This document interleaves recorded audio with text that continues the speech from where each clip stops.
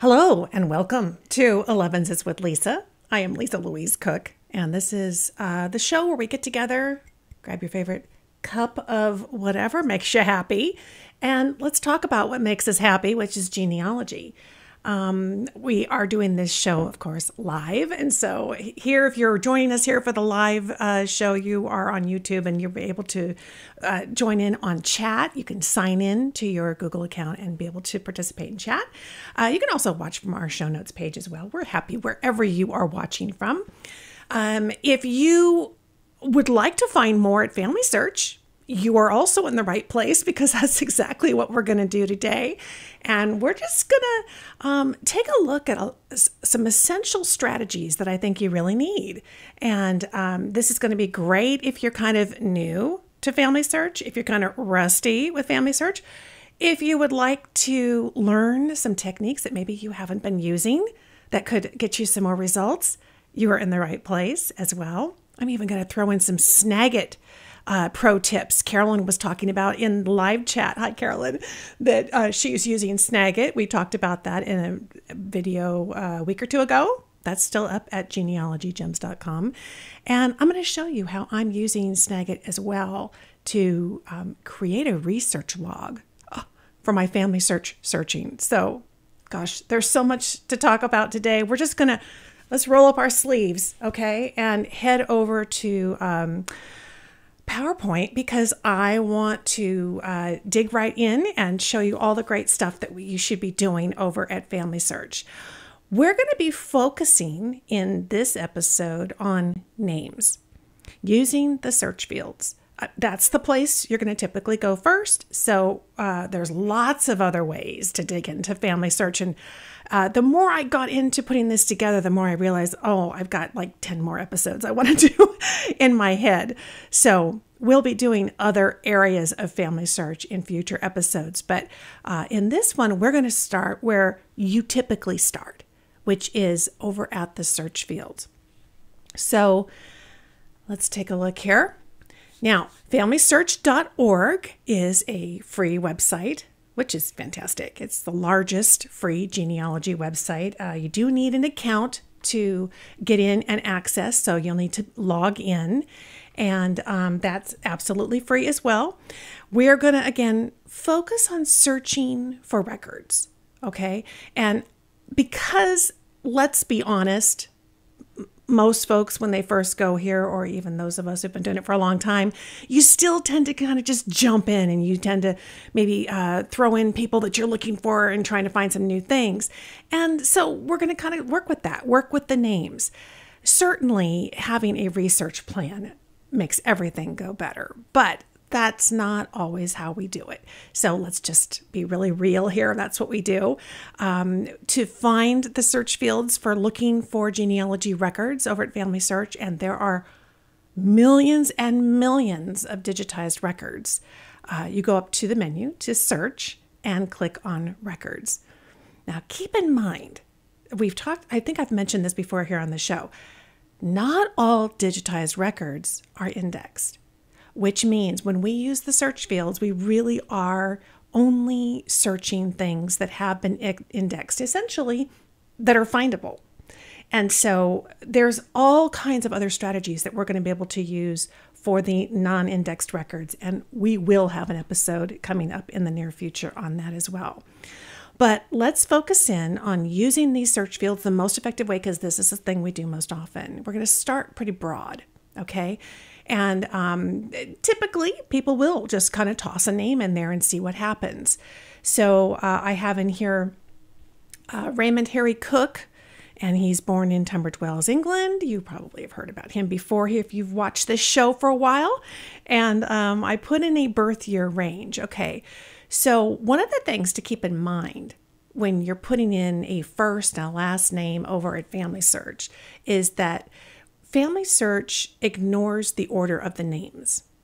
Okay, so this really keeps it pretty broad in terms of what you're going to be getting back to you. So if the person happens to have two last names, I'm not sure, that can happen, or they have a last name that's actually made up of two words like Van and, another word. it will keep those in order. So it's going to keep the phraseology, if you will, the phrase of the last name. But when it comes to a first name and a middle name, it's not. Hang on. I'm getting too excited. Thank goodness I have my official mug. All right. So it's going to keep this, and we're going to run this search. Now, when I first did this, talk about being a broad search, I got about 11,000 or more results. And what I really like, and I don't know if you've noticed this, it's easy just to kind of get going really quickly, but it does summarize what your search query was at the top of the page, right next to where it says how many results you got. And so we're going to be taking advantage of that in just a few minutes in our Snagit pro tip. But in this case, I want to narrow things down. So while I could start looking through these, and obviously after a page or two, you're going to find that many of them are pretty darn irrelevant to your search, why don't we just go back and click the exact match box? And you'll find one of these next to most of these fields that you put in the search area. So when we click exact match, now, even though FamilySearch wasn't retaining the order of Raymond first and Harry second, now it does. And it's spelling it exactly the way we're spelling it. So if there's any deviation on the spelling of this name, it's not going to come up in our search results. Even if you're confident that you know the exact names and places, it's really a good idea to clear that checkbox and try your search again. Once you see kind of the effectiveness of the exact search, you might go for that first thing, and that's great. Do it. But go back and take it off again and take a quick look at the search results. Even though there might be thousands and thousands, they are going to be prioritized by the ones that FamilySearch feels are the best match, and then work its way back. Just kind of like with Google searching, right? You're going to see the best results on page 1. So if you're not finding exactly what you're looking for, take that exact match off and go ahead and tackle at least the first couple of pages of search results to see if there's anything else in there. Okay. We're also going to try variations. So one of the things we might want to do is add or remove middle names, and of course the exact or not exact. So here I could take the exact match off. I could uncheck that box. Could also come down here. Let's do a quick update on our search results. So with the exact match, I had 8 results. Here's our 11,430. What's really interesting to me is as I'm looking through all of these, we see lots of variations. We see where the middle name is the middle initial. We see it completely not there at all. We see Harry Cooke only and not Raymond. But the really interesting thing for me was how many of these records really are Raymond Harry Cooke. Here's the next page. And it was worth going to the next page, even though at the very bottom of the page, there were some things that were not matches at all. I think it said Thomas Cooke. I did find more matches on the next one. Here's one, Raymond H. Cooke, but Cooke without an E. So it was a little further down the list. And if I know there might be variations in a name spelling, that's worth looking for. It was on page 2. So here I'm taking Harry off. And now let's just make that exact and see. That gets rid of all the Thomas Cookes and all that. Now I'm getting 14. So this is kind of nice. It looks like I've captured a few more. One of them, not a match. It's not actually the right person, but all the rest of these are. So it's clearly many times the E got left off the last name, which can happen. So that shows you just the different ways. When we run a search, we want to make sure that we're trying lots of different variations. And I think sometimes it's easy to miss that if you have great success when you run that exact match. Because we get that exact match, we find what we're looking for, we find a couple of more great records. Wow, okay, awesome, that worked. But if you kind of walk away at that point, you're missing all the other possible records that could be there. So when it comes to the strategies for searching for names, try different spelling variations. Even names that you think will never, who would spell Raymond? Anything different than R-A-Y-M-O-N-D. it could happen, believe me. Also, if your ancestor, like some of mine, lived in the old country, Gus Sporen came from Germany, East Prussia, and his Prussian name was Sporowski. He gets to the United States and he changes it to Sporen. So the beautiful part about the search fields over at FamilySearch is that they give you all of these different alternate name fields. Now, these won't all be sitting out there waiting for you, but you can open them up and take advantage of them. So, in fact, you can do up to 4 of them. Let me show you this. If we go up to Search and Records, okay, so here's our first name and last name. Notice that it says alternate name up above. If you can click that, in fact, you can just keep clicking it and open up all 4 options. It is going to finally limit you, but it's kind of neat to try this and go ahead and do it all in one swoop, in one search. So I'm going to come in here and I'm going to type in all kinds of variations that I can think of, and I'm going to mark every single one of them as exact match, just to see what happens. Now, the way I see this working typically is that it doesn't mean that every single one of these has to be in all the records. It just means that at least one of these has to be one of the records that it returns. So it's an exact match, not in like you don't have to have all 4 variations exactly in the record, just one of them, but it has to have at least one of them. So it's really, really effective because it's narrowing in, but still staying really flexible. So I'm going to take the H off of here and I'm going to make this Raymond. And then I'm going to put in a birthplace. And we can add the birth year as well. And search for that. So I've got 4 different possibilities here. Let's see how many results it really came up with. Okay, 17. Isn't that interesting? It's kind of right in between the exact of, like, I think there were 8 and 11,000 if we just had just a wild, wide open search.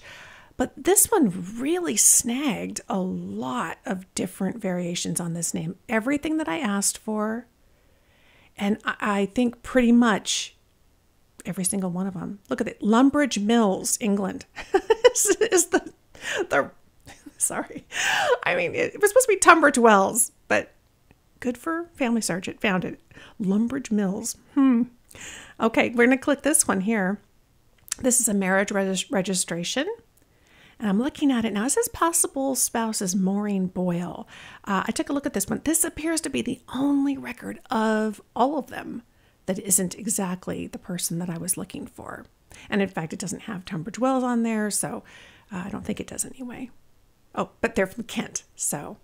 Now, unless he got married again, and I didn't know it, there were 2 marriages, so I'd have to take a look. But I just love using alternate names. I hope you start using that if you aren't already, because it really does work well. And use the exact search box. That also does a great job. So let's just kind of take a quick look at how that all came out. The type of search we did, the first one was just one name. And doing that in a very broad search, no exact match, got over 11,000 results. About 17 records from what I could tell. I didn't go through all 11,000, but about 17 records was pretty good, and they were all the right person. And then I went in and I did just that primary name, the exact name, the exact match. So I put in Raymond Cooke with the spelled correctly and made an exact match. I only got 8. So while they were all, yes, absolutely him, I was missing things, wasn't I? I missed records.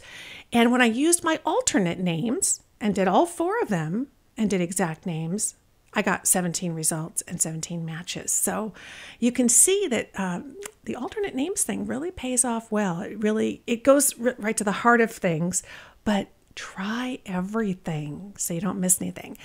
And speaking of alternate names, I know many of you are probably calling to me through the chat, but wildcards, let's use wildcards. Okay, let's use wildcards.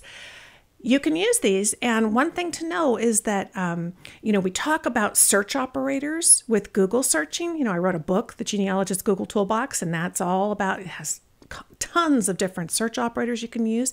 Many of them are the Boolean operators. They don't work at FamilySearch. Okay, it's not the same thing. So with every genealogy website that you use, if it's got a search engine, go take a quick look and see what they say they support, because every one is built a little bit different. And one of the easiest ways to find that kind of a help page is to Google for it. So put in the name of the website and then do a search for search help, like Ancestry Search Help, MyHeritage Search Help. The page will pop up, and it's really worth the investment of time to get familiar with it, just like we are here with FamilySearch. So wildcards, okay. There's two that we can use that they recommend that you use most often, which is the asterisk. And it definitely does something a little different than it does over at Google. So we'll just have to set our Google mind aside for a second. What it does at FamilySearch is it replaces 0 or more characters. And that's a little different than the question mark, which can replace 1 character. So 1 letter in the name. If you're not sure if it's an I or a Y or whatever, you're going to use a question mark. But what you're saying with a question mark is there is a character there, right? So if by chance there's not a character there, or there's going to be maybe 2 letters that are different, that's where the asterisk comes in. So you're going to want to use that if you don't want to insist that there be a character there. But if there is, or even more than 1, you'll catch it. So let me show you what that looks like. Okay, so if I'm searching for my great-grandfather, Gus Sporen, I would put an asterisk after the end of his name. Everything I've ever seen in terms of the records I have for Gus, there's Gustav and Gustave and Gustav and, all kinds of variations, but it's almost always Gus. It's just always G-U-S first. So this is the perfect application for the asterisk. And you can see I got Gus, Gustave, Gustava. That was a new one to me I hadn't seen before. Here's Gust, which is with a period. So it's an abbreviation of Gustav or Gustave. So that works really, really well. And if you and there's not too many that you can use, so they're pretty easy to remember, but that would be an application on the first name. Here's what it might look like for using it for a last name. And actually, we can do them together in the same name. So if you want to, if you know that there's at least 1 character, I could put a question mark at the end, because I'm not sure if Sparowski has an I on the end or a Y on the end. I've seen both, but that's pretty much the only variation I've ever seen on the end of the name. However, in the middle of the name, we have issues, because sometimes it's Sparowski, Sparowski. Sometimes they leave off, one of the letters, they add extra letters. I've seen lots of different kind of variations on that. And as you can see, this worked really nicely because it limited, there are very few records, unfortunately, for him at FamilySearch. I've looked and looked and looked, but it found some nice variations that maybe I haven't seen before. Now, I didn't make these exact, so they don't have to all be Gus, but I've got, somebody has question mark, Sparowski. I want to look at that. Sparowska. Now, that's the first time I've ever seen an A on the end, so I'm going to check into that. Wasn't actually Gus or even anybody related to him, but it's definitely worth it. Look at here, Sporofsky, S-P-O-R-O-F-S-K-Y. So one of the nice things about using wildcards is it exposes you to the fact that there are probably even more variations than you've already come across in your searching so far. And the more we get exposure to that and we see, oh, wow, there really are more kind of deviations from the original spelling of the name that we're familiar with, that's going to give us more to kind of go back and go, maybe I should start looking for that name again over at some of the other sites too. Go over to Ancestry, go to MyHeritage, try them out again. Maybe I've been missing something because it turns out some people put an F in there. All right. Okay, so here's another search strategy, and this really plays right into what you do generally in terms of genealogy. We think about cluster research. what's the relationship between the person I'm looking for and other people? And that can help lead us to connections and records and all kinds of things. You can use these relationships as your advantage over at FamilySearch. So that's what we mean by cluster research. Let me show you how this looks. They've actually given you fields for this. Search with a relationship. And it's down below, up the top is where we're typically spending our search time. But if you kind of go scroll down below, you'll see this search with a relationship. So try searching on just surnames, a surname that you think is related to that family. If somebody has a really unique first name, it can be very interesting to search for your ancestor and then that very unique first name and see if any other interesting records pop up. I really like other person. That could be anybody, right? Okay, so other person is down here at the bottom. And if you click that, I want to show you what I did here. I took Raymond Cooke, and I knew that he had his mother's name was Mary Ann Susanna Munns. So I'm always really interested to see where Cookes and Munns kind of show up together.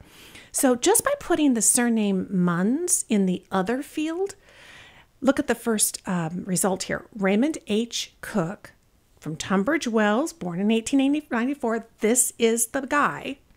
And it has listed under relationships, other, John W. Munns and Frank F.G. Showers. Now, Showers, that's the first time I've seen this guy.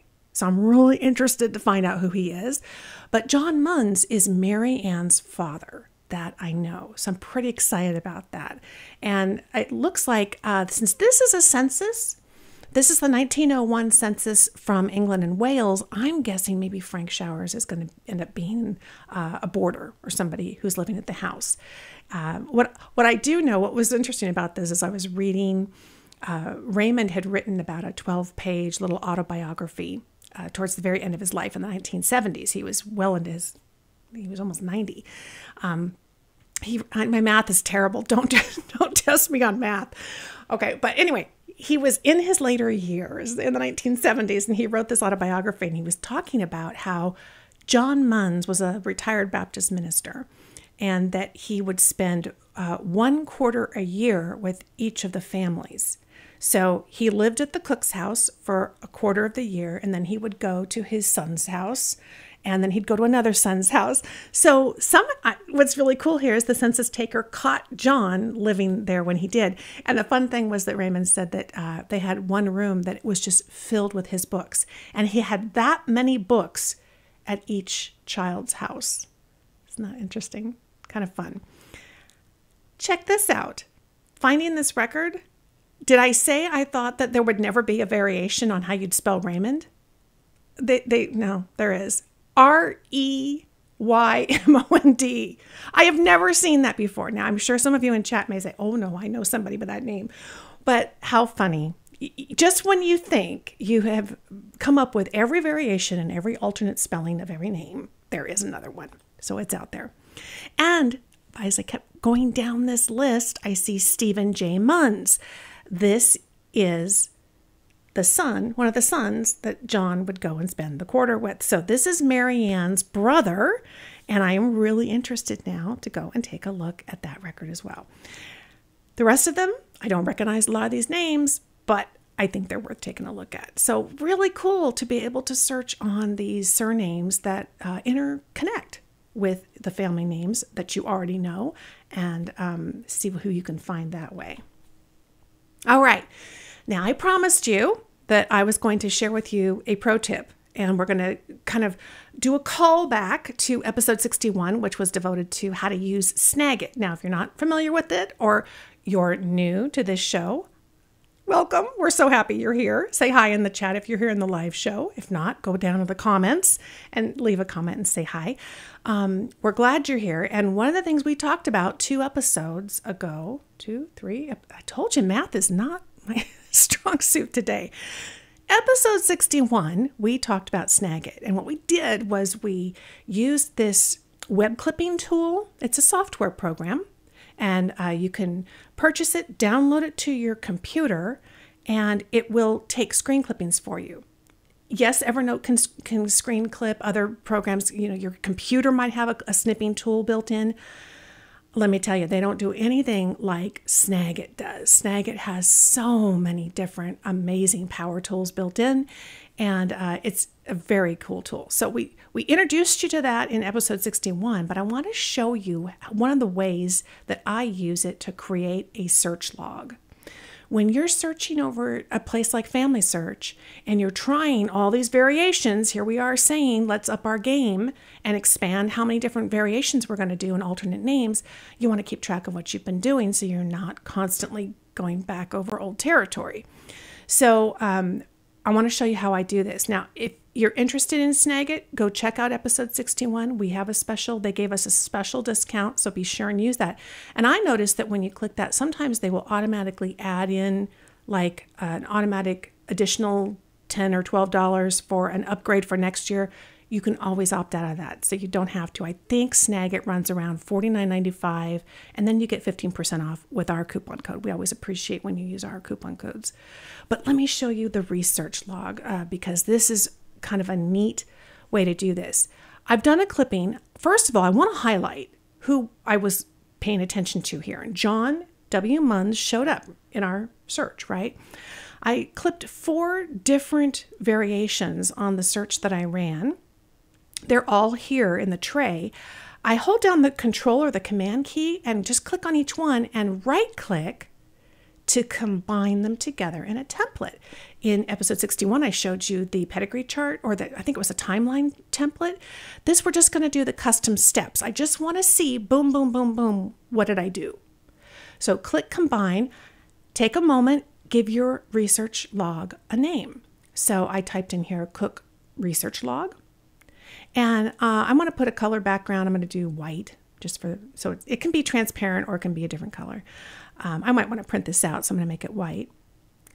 And here we go. It automatically took all 4 clippings, and you can change the canvas color. You can do all kinds of stuff on here. So if you want to, you can change it. I might make this gray just so these pop out a little bit. All of these elements, it automatically put the 1, 2, 3, 4. You can move these around if you want to. Just click on them. Up here, if I click text, now I can go back and go, oh, I want to put the date that I did this search. So I'm going to come back and I'm going to type in the date. And each of these clippings actually is movable and resizable as well. So I'm going to save this image to my hard drive. And now I have a research log. It's so fast and easy. You're looking at each one. Remember we talked about that up at the top of your search query, when you get your results page, you're going to see how many results you got, and you're going to see that little summation of what it was you searched for. Well, rather than clipping the entire page or retyping that into an Excel spreadsheet, I use Snagit. Go back and just grab. I'm not only going to be able to see the summation of what it was. Let's go to my log. I'll show you. You can see 1 of 2 results and what I searched for. Here I got 1,300 results and I searched for this. So I can start making notes. You can organize this any way you want. You can create your own template that leaves room for typing in notes. You can see here I resized. I just clicked on the clipping itself that's within the log and I resized them so they were all kind of uniform. You can do whatever you want. You get the hang of this, and this is going to come in super handy. It's going to give you that trail so you know exactly what you've been running and when you did it. Kind of a neat new take on research logs. So I hope that comes in handy for you. If you've been using Snagit since we talked about it here on the show, I would love to hear what you think of it, how you're using it. Are you doing something like this that we haven't done before? Or a new idea? Share it with us all. Please head down to the comments. Here in the live show, you can do it in chat. Those typically stay with the video, but if you really want to make it available to everybody in our Genealogy Gems family, leaving comments at the bottom of the show notes page over at genealogygems.com/11s in episode 60. It says 61. 61 was the Snagit episode. This is 64. Right? So you might want to go to 64 and say how you're using Snagit. Either one, if you go to episode 61, the folks who are interested in Snagit will learn from your experience. So we'd love to hear how you've been using it. All right, so last name search strategies. We've kind of focused on some of the things to do with the first name, but for last names, over time, the spelling of a last name, of course, can change in a family. We've all run into that. So try those variations. Try language variations. We talked about what was the name back in the old country. When it comes to women, records might be under their married last name or their maiden last name. And this is all about when the record was created. A lot of times I get that question. How should if I find this person, how do I put this woman into my tree? Or what should I name this? Because, most of her life, she's under her married name. That's how I think of her. In fact, she showed up on somebody's family tree, but by that married name. But I know that her maiden name was something else. In my book, each woman gets put in the family tree under the name that she was born with, right? This is her maiden name. And then when it comes to the records, it's about what name she had at the time. What was her marital status at that time? And that's going to be the name that you're going to use. So we need to try all those different variations to make sure that we get everything. And don't assume that other people who put this woman in their tree is putting her in correctly with her maiden name. They may only have her under a married name. So if you're trying to search other people's trees, you'll want to look at all options. Something else that FamilySearch recommend over at their website, as I was looking through some of their search tips, was to try leaving the last name field blank. And that they said that this was particularly effective when searching for female ancestors. It works well with the names of the spouse or the parents. So if you leave the last name blank and you just put in the first name, I would think this would work better with a more unique name. But then you could also go down and start searching for spouses or parents. We talked about searching for relationships. So that's certainly something to try.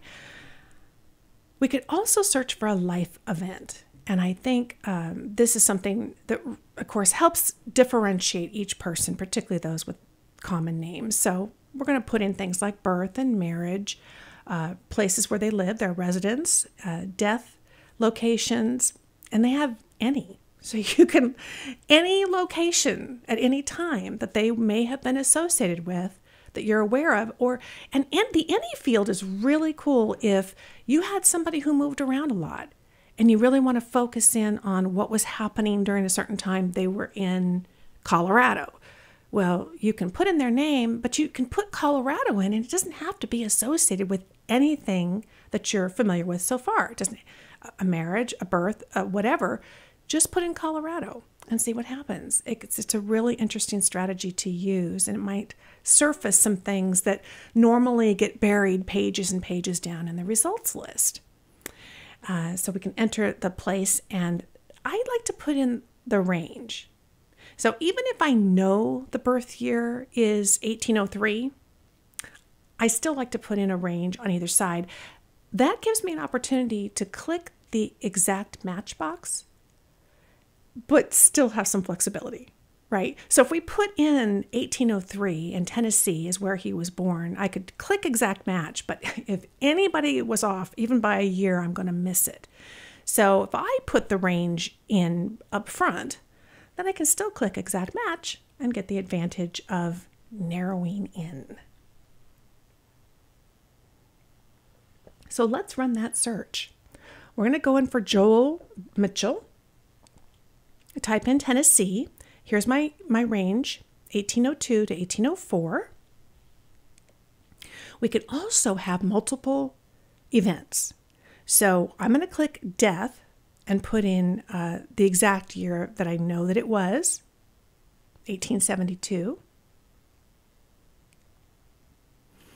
And then down here, we could add a spouse's first name. And in fact, Joel was married twice. So I can click it again, and I can put in both wives, both the first names, in one swoop and click search. So we got 20 results on page 1 out of 1,100 total. And I see here Deborah Mitchell's mentioned many times. This is great. We could go back, and now let's try our exact match box again. So interesting. So if I click both of these, I kind of expected to see something. Got nothing.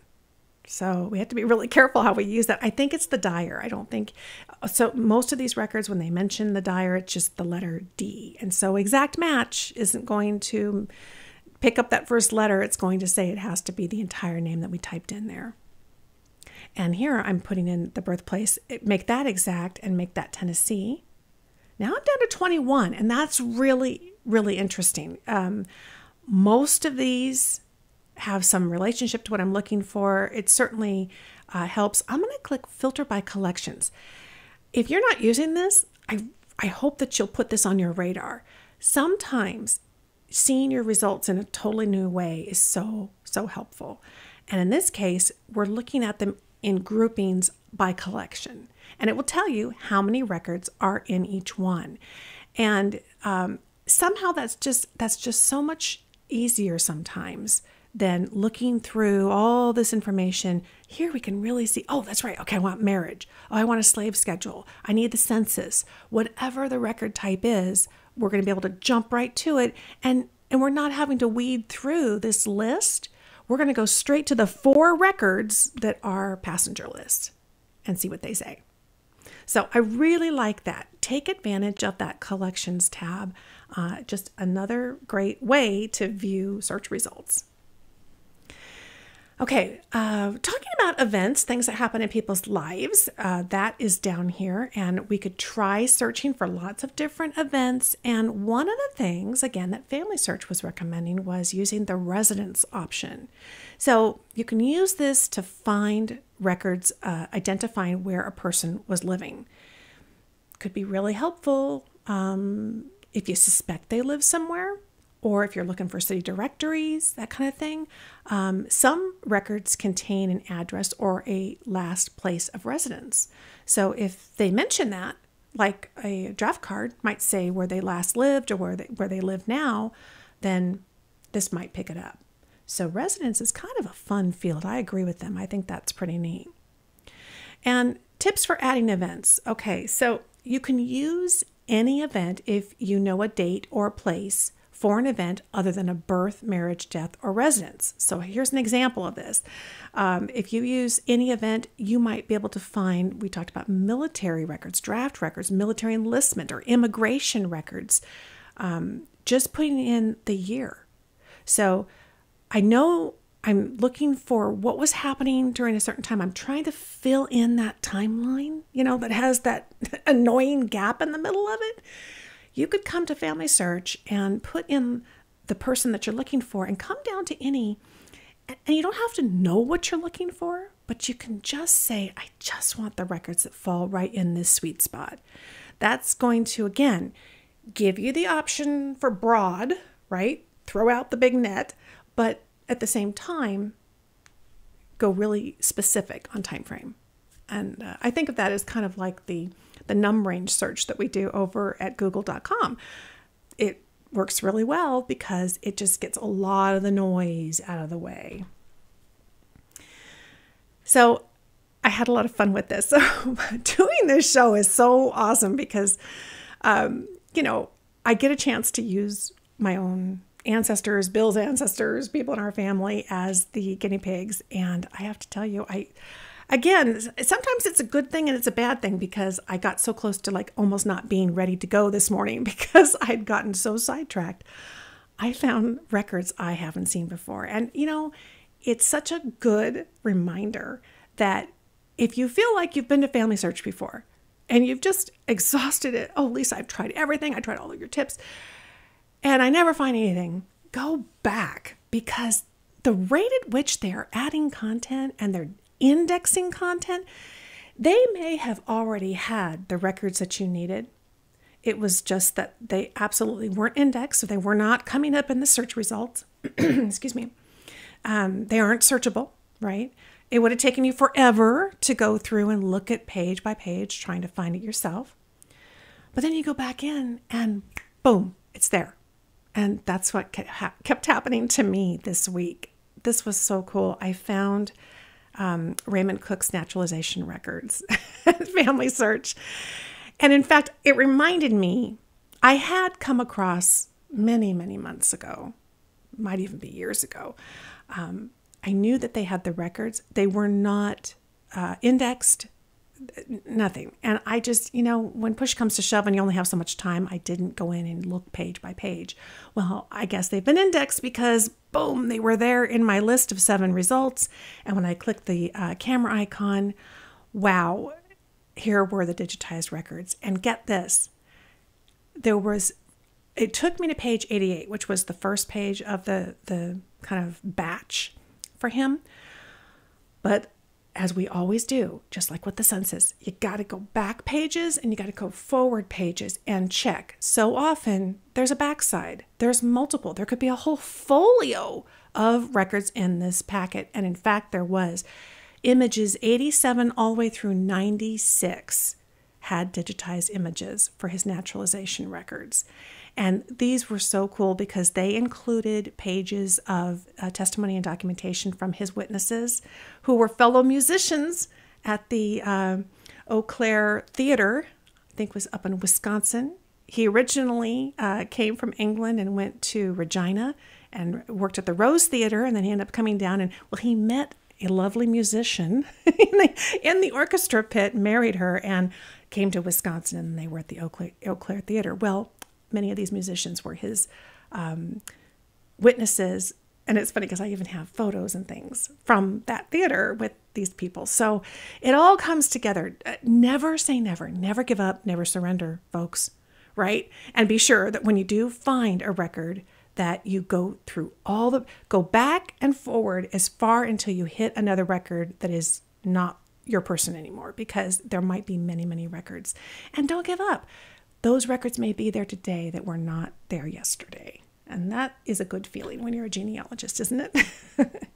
Tell me in the comments if you've ever kind of thrown up your hands and given up only to go back and find a record that you didn't know was there. I'd love to hear it. We all need some inspiration. Okay, in the place field. So we talked about kind of when things were happening during a certain time frame. How about certain places? Try searching at least at a more or less specific place level. So if you've been focusing on Tunbridge Wells, Kent, England, maybe I need to take the town off. Maybe we need to just go into the county, or just look for the state, or just look for the country. Depending on the record, they may or may not be mentioning these specific locations. So we want to, again, not only vary up the name, but vary up these locations. And use the wildcards and place names too. It's not limited just to names. So you can use the asterisk, you can use the question mark to get variations on names. I have definitely found people spelling locations differently, particularly with German names. Grunwald keeps getting spelled differently. So these asterisks and question marks come in super handy so that you don't miss anything. In the place field, you can remove the place from the search. So instead of tackling it from the beginning by putting in the place, run the initial search on the person and then use the filters. Now the filters are on the left side of the screen, and these you can then narrow down your search results by place. So we're going to come down here to location. And once you run the initial search, then you can put in a location and start kind of playing with it from there and seeing how the results change. It's just kind of another different way to do it, but it might reveal things to you that you didn't spot the first time. So that works really well. And sometimes you just have to put the country in and keep it really, really broad. In the years field, what you could do is try, definitely, we mentioned adding the year before and after so that you can run exact matches and still have some flexibility, but also search with no year at first. Just like don't include the place, don't include the year, but then filter. So run your initial search results and then head back over to the left-hand side and come down here. You can see filter your results by. So now I'm going to click birth year. And it says, oh, there's 12 records that fall within the 1800s. So it's going to give you the filter, but based on the results that you have, which is why it's really nice to run it first and then come down and take advantage of the filter. And it separates out years. So it's saying, well, if you want to filter just for the birth records, versus if you want to filter for residence records. And this one worked really nicely. So I got 8 records here. All right. So let's kind of sum things up with some advanced search strategies that you can put into play. Include multiple events in your search when you're looking for a record that likely contains all the events. So an example of when there's only going to maybe be one, well, actually 2. For a death record, try searching both for birth and death events, because there's a very good chance that the birth year will be mentioned in that record, right? Because they know when that person was born. But of course, another example of the opposite would be birth records. We don't want to include death information because the record may not obviously have death information unless perhaps a child died at birth. So you have to think about the kind of record that you're searching for, and then maybe take advantage of when you know it's going to have multiple years or multiple time frames, you can add those in. To search for a child's birth records, enter the child's name, and then you can also click parents and enter the parent's name. And you can try variations. So you could try putting in both of the parents' names, maybe just the father's full name, the mother's full married name only, then her full married name. Let's see, maybe her maiden name. I think I meant to put maiden name. The father's full name with the mother's first name. So you get the idea. Try different variations. Who knows, what that record really says and how it was transcribed or indexed. You want to try every possibility. Here's something kind of interesting. To find all the children in a family, you could leave the name blank altogether. Don't put in the name of a person. Go down on the left-hand side and click parents. And then conduct your search using the parents' names. And try all the different variations. Let me show you what that looks like here. So here we're leaving this blank. We're not going to put in first and last name. We're going to come down here and click father. So I'd like FamilySearch to tell me who were all the kids for Raymond Cooke. And the mother is Isabel.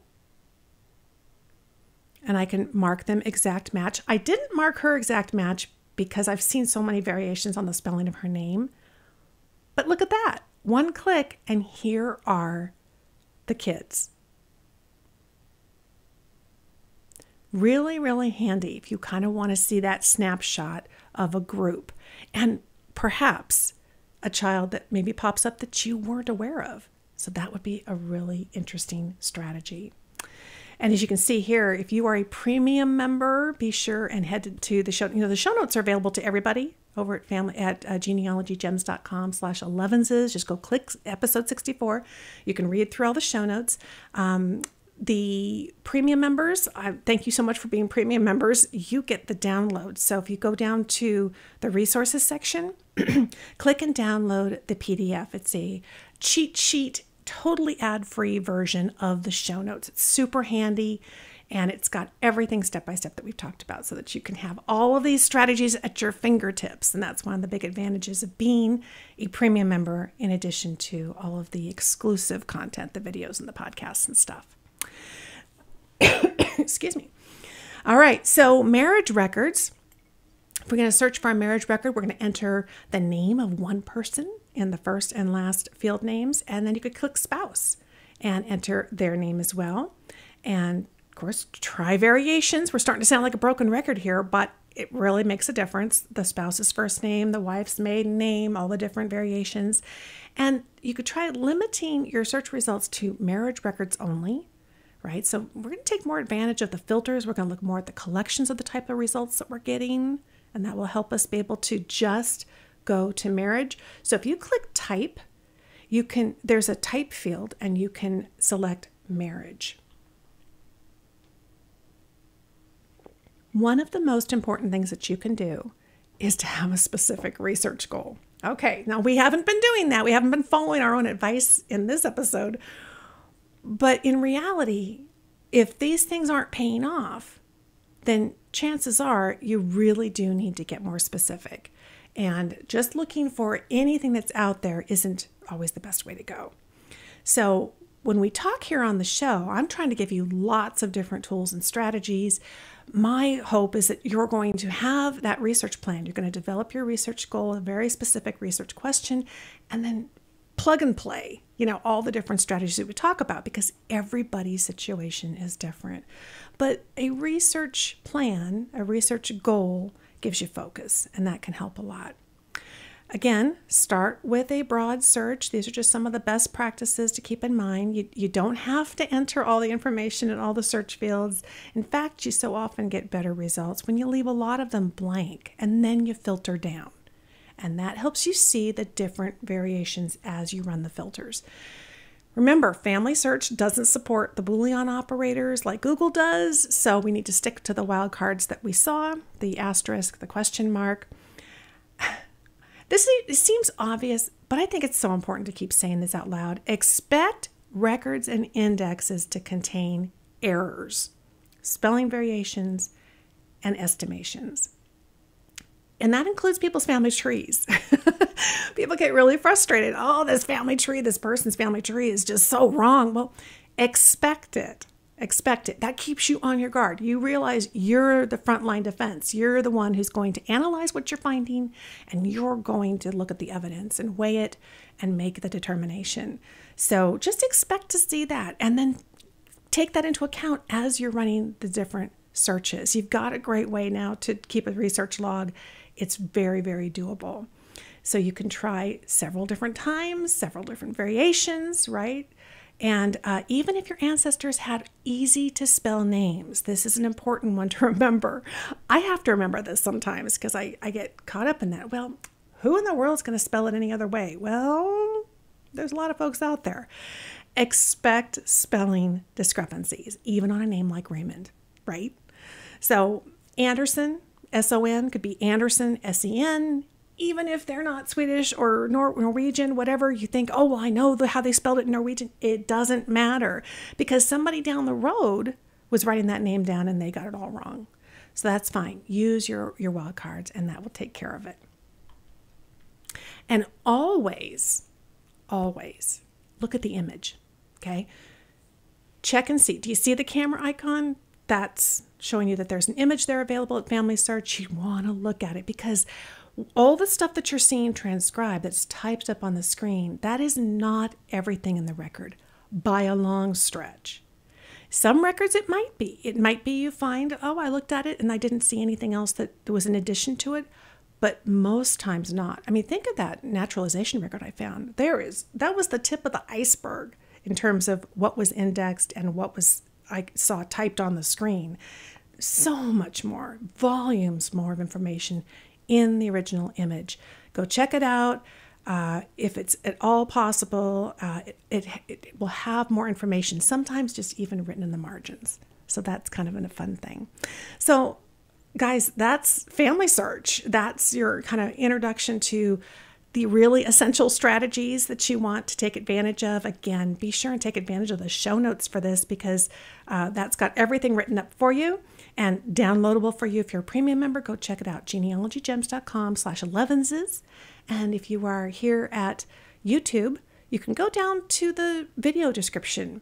If you look right below the video here, it'll say show more. And if you click that, it actually opens up a whole bunch of stuff that I take a lot of time to type up for you, because I want it to be easy for you to find all the links to stuff that we're talking about.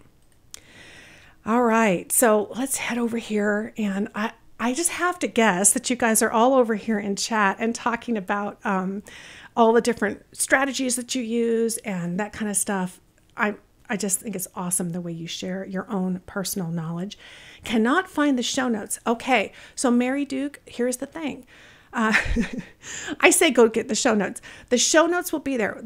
They are published at the end of the day today, because we take everything that we talk about here and I look at your questions and we get all of that finished up. So you'll see the holding place for the show notes. You'll see the video over there at episode 64. And at the end of the day, you will in fact see all the detailed show notes based on the transcription of this episode. So thank you for reminding me. I should have said that right at the beginning. Missed that. Okay. Lots of great things here. Found a potential rabbit hole to go down for third grandfather. Awesome. Thank you, Tracy. She says she's enjoying this. Oh, Cindy, thank you so much. I'm so glad that you're enjoying this episode. It's just been so much fun. Uh-oh, the teacher sees that we've been chatting during class. Yes, Anne, I know you. I know you, so I know that you probably were. I'm glad you chat during class, and I think it's so awesome that there's an opportunity to do that. Talking about classes, I just wanted to share with you. It's so fun to be able to share that I was out on the road and have something. I feel like my poor phone just has nothing in it anymore, but I was out on the road. I went to Mississippi, and I know I showed you my coffee mug that they gave me last week, but I just had to show you. I finally got my pictures, and what a great group. Now, this is not the entire group, but this is the core group of people who really put that whole seminar on together. I guess it's a week or two ago. And we just had a wonderful, wonderful time. And it's so good to be out seeing all of you in person. I look forward to the times when we get a chance to run across each other's paths in person. And one of the easiest way to run across my path here over at YouTube is to click the subscribe button, because what that will do is it will put my channel, Genealogy Gems, in your favorites list, which makes it super easy. Every time you go to YouTube, you'll see us right there listed, and it's easy to find us, and you kind of help us out here on the channel and support it. I was going to tell you about other stuff that's going on. Let me look here. Okay, so I have a question. Have you inherited dishes that none of your kids want? I have like 3 sets. If you have beautiful china plates and they came from grandma or great grandma or whoever, grandpa, let me tell you, next week, I'm going to show you my latest craft project. It's not going to be the whole episode, but I haven't been doing that as much. So the thing here at YouTube, and it's something I want to chat with you here at the end of this session, and I know some people will just click off, but I want you to know, at YouTube, people aren't used to more than one topic. So I started this as kind of a variety show for genealogy, and I love doing that. And I love showing you my crafts, my projects, and the folks in Mississippi were reminding me how much they enjoyed seeing those different topics each week. But what I found is that people who just find me on YouTube would get frustrated and just click off, because it's like, wait a minute, she's not just talking about FamilySearch, she's talking about all these other things. Yeah, they haven't met me yet because I talk about all kinds of things. But I love doing this kind of stuff, and I love sharing it with you. So next week, I am going to share with you my craft project, and I think you're going to find that this is going to be a really interesting way to pass on the family china to kids who don't want all the family china. I'll just leave it right there. But what I will say is I am looking at the possibility of kind of trying something new that YouTube lets us do, which is it lets us do this initial live show, and then you can actually send it to connect to another live show. And my thought here is that it actually kind of hurts our stats a little bit when, if I cover more than one topic, people come for that topic, the first one, and then I start talking about something else, and then they go, I don't know what's going on, and then they click off. And the click off, the bounce off, is what kind of hurts our numbers. So what I'm thinking about doing, to be creative here, is to do the initial topic like we focused on FamilySearch here today. And then for those of you who want to hang on, it will end transition.